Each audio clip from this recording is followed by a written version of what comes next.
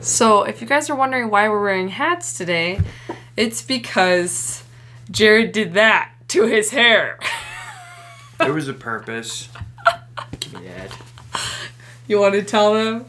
My band played emo night at the local venue. We did Good Charlotte covers. It was awesome, actually. I looked like an emo. I had eyeliner and everything. Yeah, no, he was just 5 minutes ago still trying to rub the eyeliner off. It's terrible. Why does anyone ever wear eyeliner? You have to actually put a thing on your eyeball.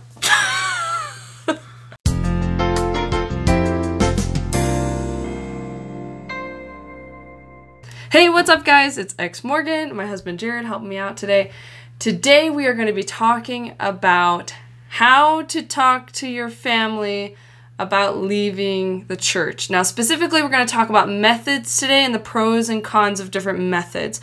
Next week we're going to be talking a little more in depth of how, like what kind of verbiage and things and how you explain yourself, some do's and don'ts and stuff like that.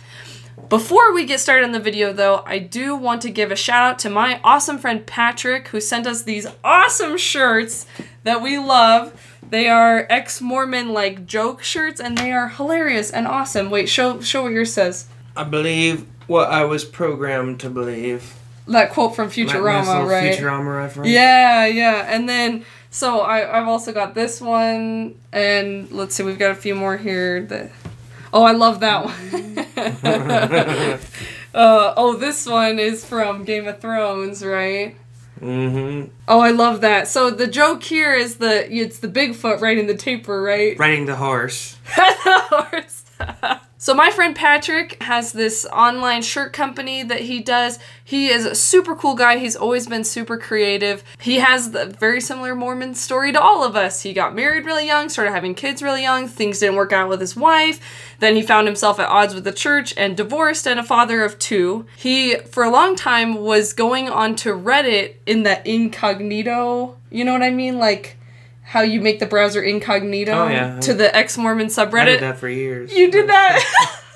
So he would go on there like incognito, afraid someone would like find out, right, that he's reading like anti-stuff. Anyway, so... I was always prepared for you to find it and like, why are you incognito? It's just porn! It's just porn! Oh my gosh, that is so funny. Over the years, he got a lot more confident, became more outspoken against the church, and he started making all these jokes and stuff on Reddit with the taper jokes and stuff like that, and people liked it so much that he started making t-shirts out of it. So, if you want to support him, his awesome shirts, there's so many more even awesome ones that he's created recently just for you guys, and he's doing a special on a ton of his shirts right now. So you gotta check out the link in the description below. Support Patrick and his awesome shirts. He even did a new one. I'm so jealous, like I have to buy it because it's a My Little Pony one, but it's My Little Taper. I'm like, oh, why wasn't that one up there a few days ago? Anyway, so yeah, check it out. It's super awesome. There's so many that we didn't even show you guys. So now to the video. So the first method we want to talk about the in-person method. And what we want to do is kind of just go over the pros and cons of talking to your family about this in person, of kind of telling them, you know, I'm leaving the church, doing that in person. What's that look like? How does it go? So, some pros. You know exactly how they're reacting. There's no question. Yeah, I guess there's no... in your mind. There's no, like, waiting for a response. I suppose that could be pretty... Right. So it's like, even if they react badly, you at least know what their reaction is. That's a pro. Could also be a con. Another pro is that if you tell them in person, you can kind of, like, answer any questions that they have, like, right then and there, and, like, and kind of reassure them, like, that you love them, this, you know what I mean? Like, you can have a discussion. Yeah, yeah. Also, I'd really suggest only using this option if you think that maybe your family's gonna react kind of supportively. I do think that sometimes it's better to give them a heads up, text, email, something like that, because then they can start to process before they're right in front of you and make you feel really bad. Now, again, every situation is different. Another pro, I think, of talking to your family in person, now this could also be, I would say even over the phone or over Skype, I would still consider that kind of more in person, is your family may have less of an angry reaction if you're right in front of them. But that's not necessarily true for everyone, right? I mean, it's harder to yell at a person than it is a screen, I guess. See, that's my thought, right?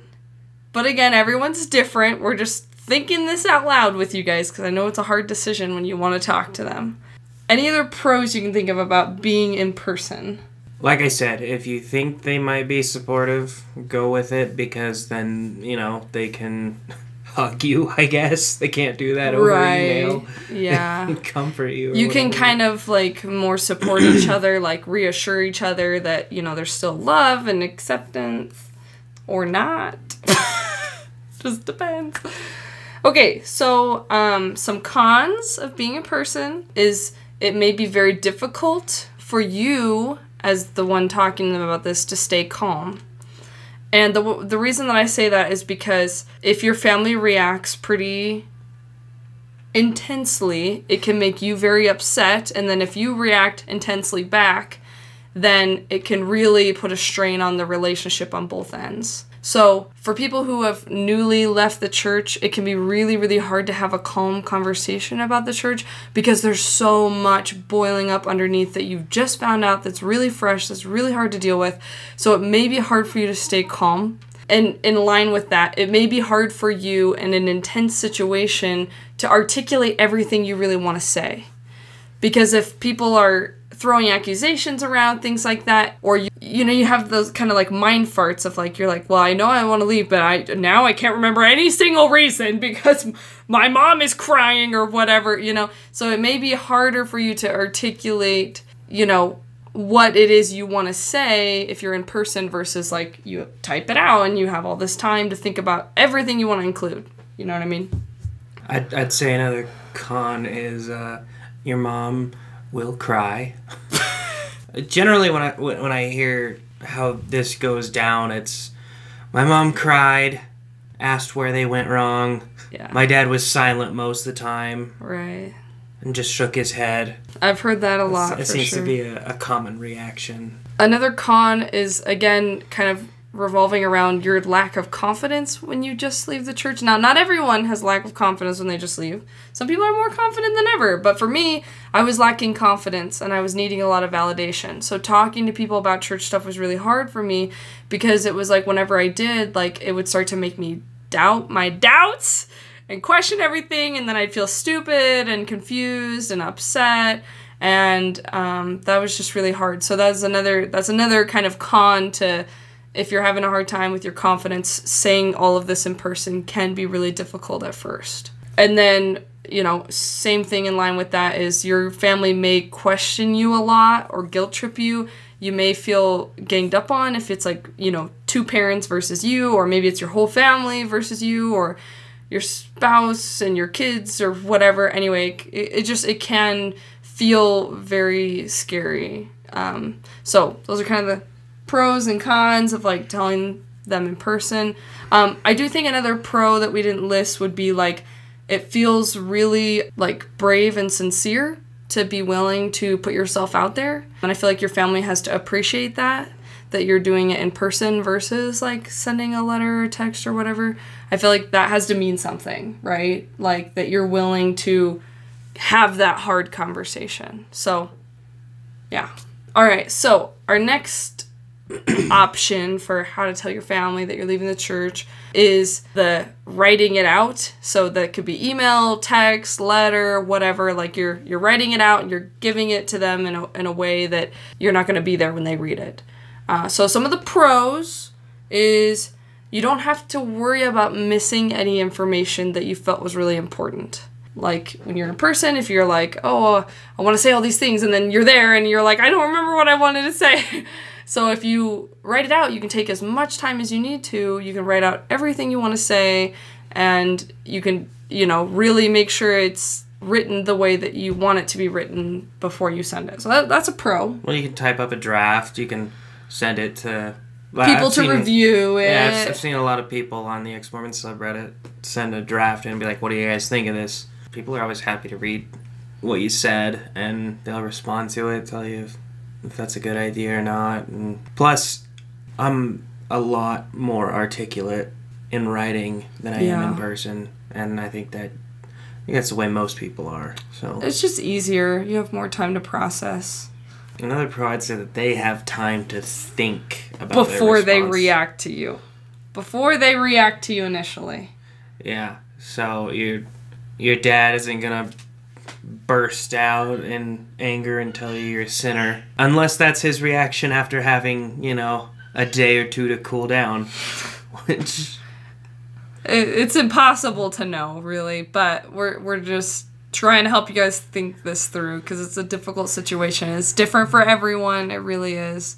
There's no easy choice. There's no easy answer. I don't think anything is right or wrong as much as you just deciding what's going to be best. So along the lines with your family having time to process, I think people are taught to have a lot of fear around family members leaving the church.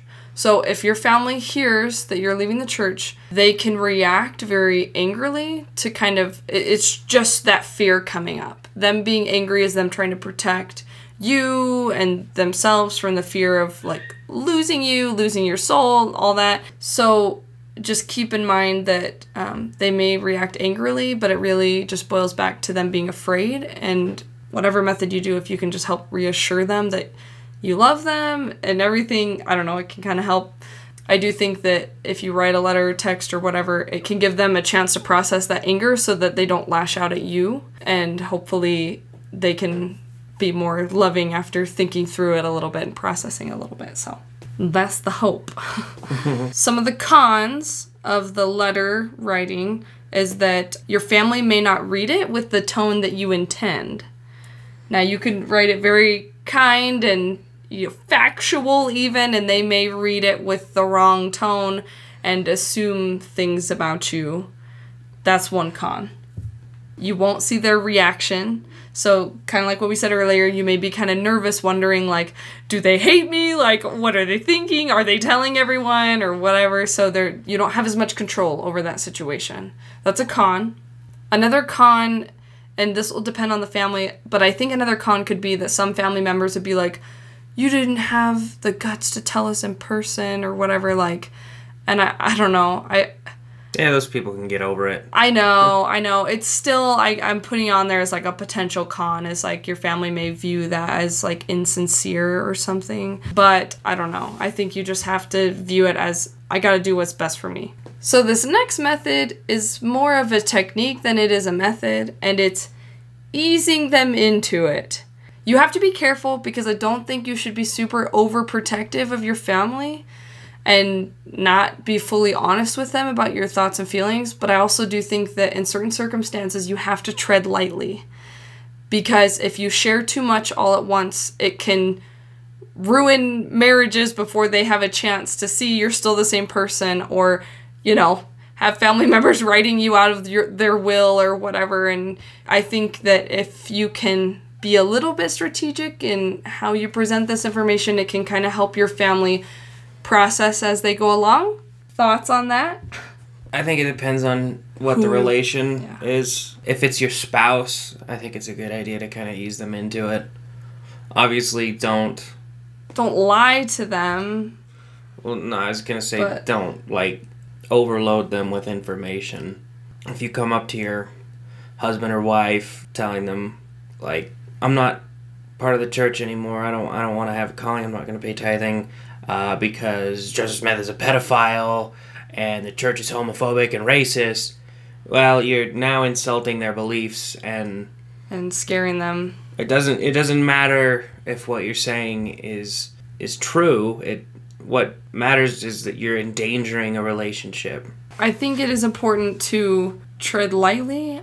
And again, we are going to talk about this more next week, but I think you can benefit more from straying away from accusations, especially on church leaders and stuff like that, because it's just going to scare your family members and make them think that you're an evil anti-Mormon, just like they're told that you are. So I think the more calm and reassuring and emotionally bridled that you can be is going to be the absolute best case scenario for everyone involved. Yeah, you don't want to come off as attacking. It's so easy to feel like you have to explain everything and defend yourself, but you don't. When it comes down to it, like, if you feel like you have good reasons for leaving, that's all that matters. They don't have to think it's a good reason. And you trying to convince them that it's a good reason can actually just backfire in really bad ways. Well, I think you're pushing them. And really the best way, you can let them know if any of you want to know why I've come to this decision, then you can ask me about it personally, but I'm not going to get into it here because group situations like group texts or even a family meeting where you're doing it in person, it's not a good place to just air grievances. I would definitely tell them, come to me individually, and if they do, then sure, unload on them. Not in like a, obviously don't say Joseph Smith is a pedophile. Say like, I don't like that he married someone that was 14. Right. Yeah. Unload, meaning, I think you presented that perfectly, is when you put this out there to your family, I think it's best to say, like, I have these reasons. If anyone wants to talk to me about these reasons, I'd be happy to talk to you about it. But out of respect for your love for this church, I'm going to keep these reasons to myself unless you personally want to know. And this creates curiosity. Curiosity forces someone to be a lot more open-minded than they would be otherwise, of you just spouting this all out to them. So if someone actually comes to you with a curious mindset because of how you left that open, they may be more open to hearing your reasons than if you just threw it at them and forced them to kind of cling on to the church harder because they're scared. Anyway, back to this whole idea of easing them into it.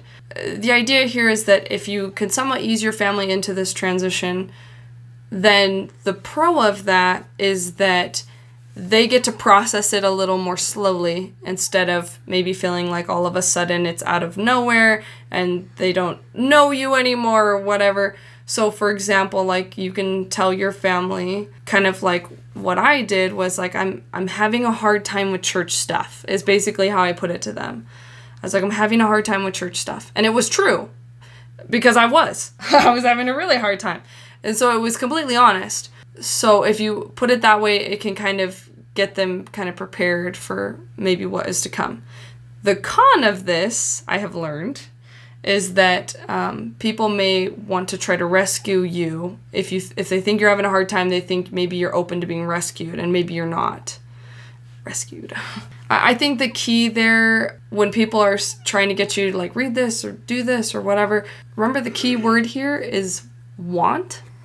You have to be willing to say, I don't want to. If people are trying to get you to do things and read things and look at things that you just don't want to, then you just have to say that. I don't want to. It is hard for people to argue with that, like with the word want, like, because all they can really say to that is, well, you should want to. So they can still be a jerk, but it's better than you reading stuff that you don't want to read and looking into stuff that you don't want to look into. Not that you should be, you should always look into both sides of it. But I know how this goes. Like, family wants you to read all these spiritual books by the prophets and stuff to try to reconvert you. And it's like, if you don't want to do that, you don't have to. Well, I say you do it, because if we have the untruth, it can't be harmed by investigation. And if we have not the untruth, it ought to be harmed by investigation. Got him. Just kidding. Those books are boring. At some point, you got to be able to say, look, this is like, it's like if a Jehovah's Witness came up to me and was like, well, how do you know that our church isn't true if you haven't read everything? Like, look, if I was immortal, I'd do that. I would read everything there is to read on every religion, maybe.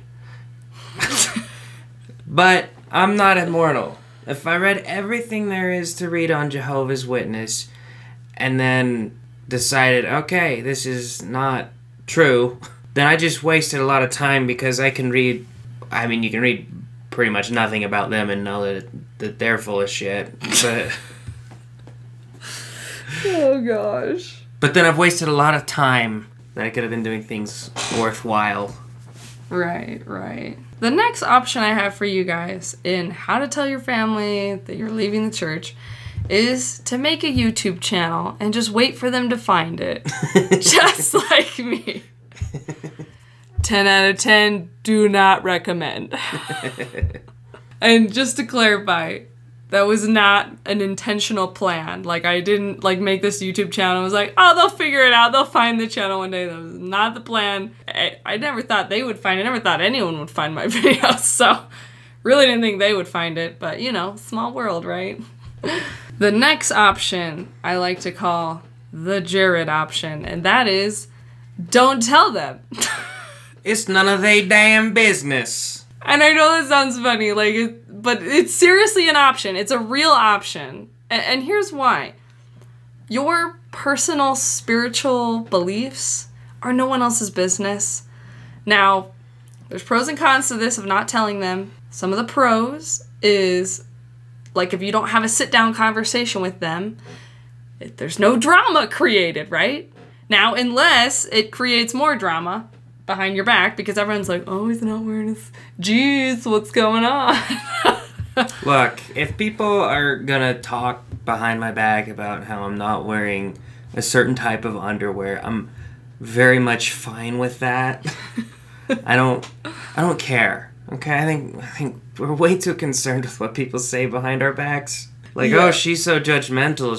She saw that he didn't have the garment line, and like, that's a stupid thing to judge. Mm-hmm. So I don't care. It doesn't mean anything to me. It's not easy for some people to feel that way, but I do think it's the healthier perspective to get to. If you can get to a point where you're like, I'm leaving for my own good reasons.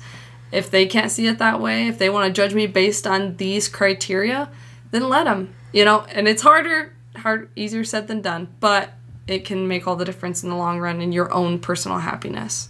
I mean, I guess the problem you run into is that then when you don't show up at the temple, people think you've had an affair on your wife or something like that. But because that can cause a lot of family drama and issues and stuff. So it's a tricky situation. It's different for everyone. The pro of not telling anyone is you don't have to have that uncomfortable conversation.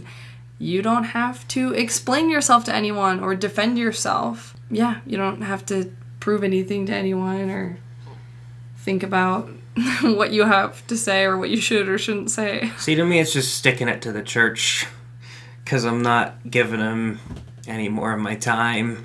At some point, you get tired of explaining it to people. Yeah. Okay, so cons, we already mentioned that people may talk behind your back because if you don't kind of have that conversation with them, then everyone's just like, if you start, you know, showing your porn shoulders and stuff like that, look how white my porn shoulders are. Anyway, if you start showing your shoulders and stuff, then people will maybe talking behind your back. Another con is, for some people who leave the church, they find it hard to really let themselves out of that box unless they do have a conversation with their family. Because they feel like they have to dress a certain way and act a certain way in front of their family. And they feel like without having that conversation, they don't have, like, I don't know, I guess permission to kind of let out of that box. Because I feel like you can just kind of get trapped in that Mormon view that everyone else has of you. So when you're finally like, yeah, it's not really for me anymore, then you kind of are giving yourself permission when you're around them to act differently. Another con I have under this of whole not telling them is, like, you may worry about what they think because you won't really know. You didn't have a conversation about it. But they're going to probably talk about you no matter what. So it's like, you know. I think the closer you get to just becoming a solid person, like solid in your own choices and personality, the more secure you are in not really caring about the opinions of others. Like, I'm fine with, like, if my entire family thinks, oh, that Jared, that guy's, he's the weird one of the family, he's very opinionated and outspoken. That's fine, because I think my opinions are right. I mean, it sounds arrogant, but everyone thinks their opinions are right. It's true. It's just that mine are. Okay, so tell them a little bit about, like, how, if you never sit down and have a conversation with your family, how do you handle, like, temple weddings and stuff like that? Oh, I texted my mom and said, yeah, we're not going to be in the temple. And she was like, okay. Of course, that works a little bit with my mom because I think she just kind of knew. Because I asked her about stuff when I was studying church history. And I was like, did you know this? And she was like, yeah, that's crazy, huh? Yeah, you're talking specifically about the gospel topic essays. Yeah. Your mom was aware of those. My mom's kind of weird. She's kind of an anomaly as a person because she, like, makes my siblings, if they want to go on a mission, they have to read the gospel topic essays because she says that you gotta know about this stuff if you want to go preach it. And that's pretty cool. I think that's important because, like, it's better than learning the hard way. I mean, it wasn't that way with me because they didn't exist when I went, but right. So maybe it just kind of works with my mom. Right. Yeah. So my sister got married back in November. I still had to recommend, but by then I was, like, I was pretty, like, out. So I was like, I'm not going to go out of respect for my sister. And, like, I didn't tell anyone that I wasn't going to be there except my mom and my brother. And I didn't tell any of the other extended family that I wasn't going to be there. And one of my uncles, like, saw me in the waiting room afterward, and he was like, oh no, you missed it. I was trying so hard not to cry because I was like, I didn't know what to say. Like, it was a really rough, it was just such a rough day. But well, you could have just cried. You could have been like, I missed it. Oh, no. Traffic. Oh gosh, that was such a hard day. Like, but at the same time, like I just knew, like, out of love for my sister, I wanted to show respect to her. This is really getting on a tangent, but, you know, that's how we roll. Anyway, I mean, when it comes down to this stuff, guys, like, it's a super personal decision. Like, every situation is different, so it's hard for us to, like, give you advice, but we're just trying to do the best from what we've learned from and from, you know, the experiences we've heard. You just have to weigh the pros and cons in your own mind of these different options and see what feels best. And just know that no matter how it goes, it's going to get easier. Life's going to move on. It's initially really, really hard in a lot of families, but it gets a lot better over time. In most cases, I feel like it gets a lot better over time. Anyway, Sister Jensen, I've just been meaning to talk to you about this. I've just been really, like, nervous. Oh, sweetie, there's no reason to be nervous at all. I will love you no matter what. Oh, thanks. That makes me feel a lot better because I'm leaving the church. Ah!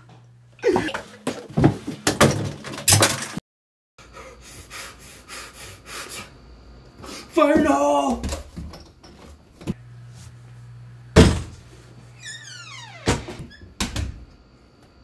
What the fuck?